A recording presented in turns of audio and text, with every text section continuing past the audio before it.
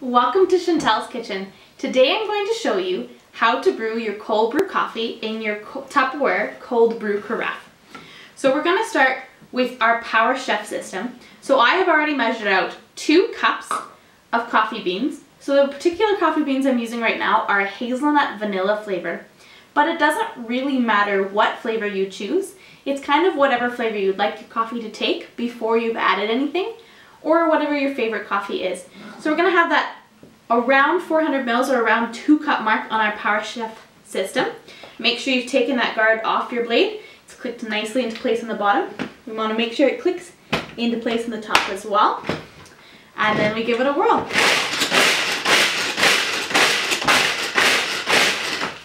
One of the really nice things about the powerchef system is it's so much safer than cutting with your hands. You're not going to slip with your knife, and it does way more.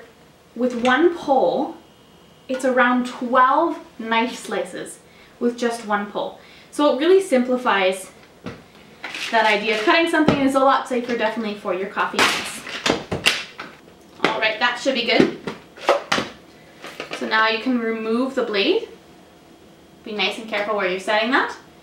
We're going to remove the top off of our Tupperware Cold Brew Carafe.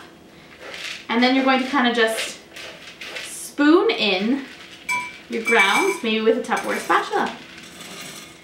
So there are 2 lines on our Cold Brew Carafe. Those are very exciting and very important, and I'll show you in just a minute. Once we get that all the way in. Beautiful grounds. Awesome. So there are 2 lines in here. So the first line we see on the stainless steel is about just over 1/3 of the way up. So this is how much coffee grounds you want to put in if you're wanting to make just straight coffee. Like you might add an ice cube or 2 or maybe like a tablespoon or 2 of milk, but that's how you're going to drink it. So you're not wanting to dilute it much because it's not going to be as strong. Or this second line, almost all the way to the top, is how much you're going to put in for a concentrate.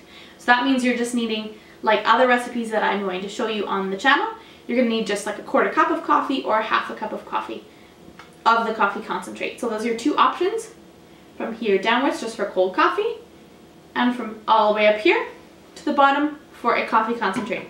So then what you do is you take your room temperature or a little bit cold water, pour it nicely over the coffee grounds. You're going to already see that color start to happen.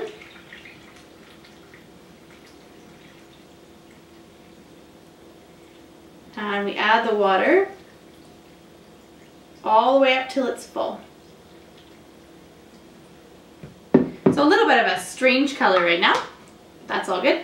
So then what happens with this is our cold brew carafe. You stick that in the fridge for 8 to 12 hours, depending on how strong you like it. So that can be either if you're really patient in the morning, or it can be overnight. So this is how you make cold brew in your cold brew carafe.